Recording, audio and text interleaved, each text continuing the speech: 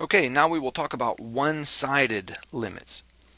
And if you're taking notes on the printed page, draw in a function that looks like this. Suppose we have a curve and there's a discontinuity here. Suppose at the value x equals 2, there's a break in the graph and the y value jumps up and then it continues like this. And suppose these are y values of 4 and 5. Okay, so we have some points on the graph we can refer to.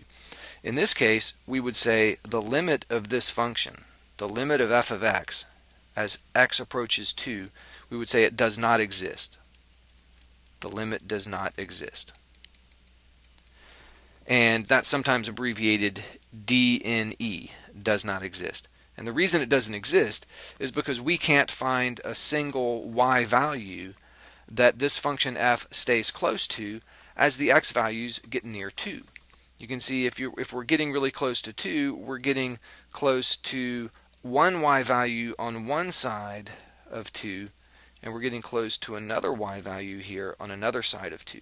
So even though the limit doesn't exist, we can still describe the behavior of the function near x equals 2 in terms of one-sided limits. And this is the goal here, to describe the behavior of the function. Clearly, around the point x equals 2, that's where the interesting behavior occurs in this particular case. So we want to be able to describe the way the function behaves at that x value, and the limit notation is what's useful to do that with in this case. So we can say the limit as x approaches 2 from the left of f of x equals 4.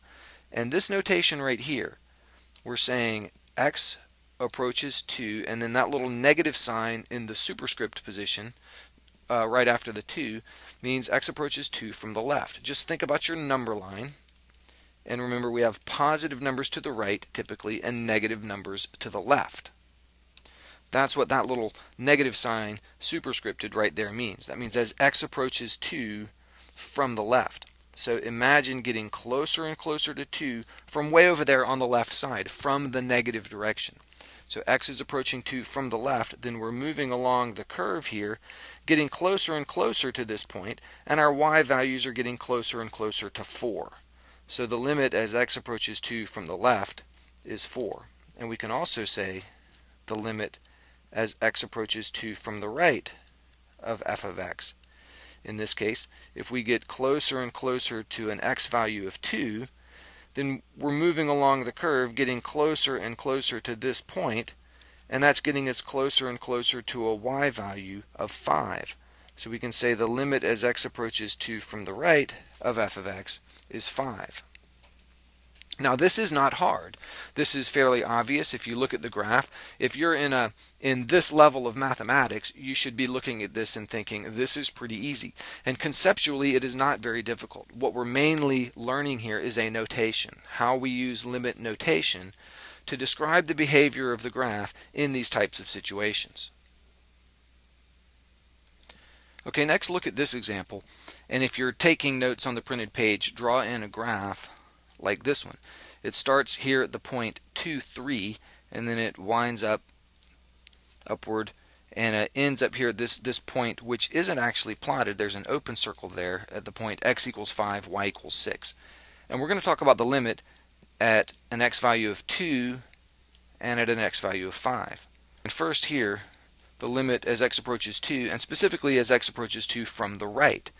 The limit as x approaches 2 from the right. So imagine our x values getting really, really close to 2 from the right side. Or in other words, imagine moving along the curve, getting really, really close to that x value of 2, and you should see that the y values there are getting really, really close to 3.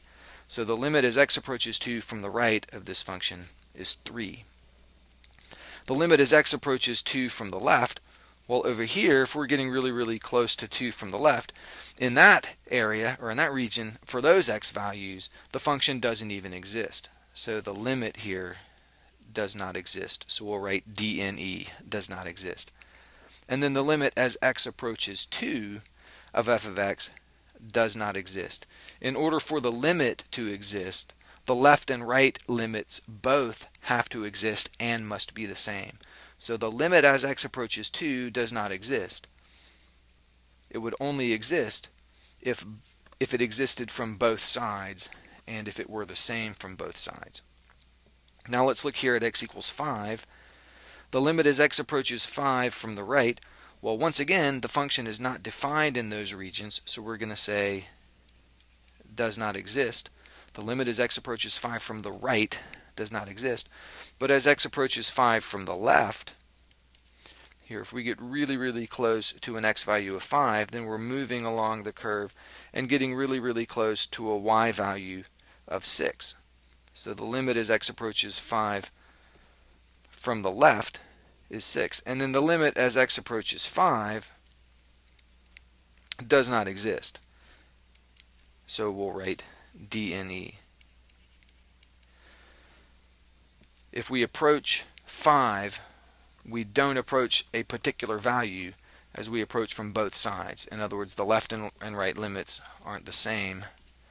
Doesn't even exist in one case, so the limit at 5 does not exist. So again, remember that little rule, which is basically just a matter of definition. For a limit to exist, the left and right limits must both exist and must be equal.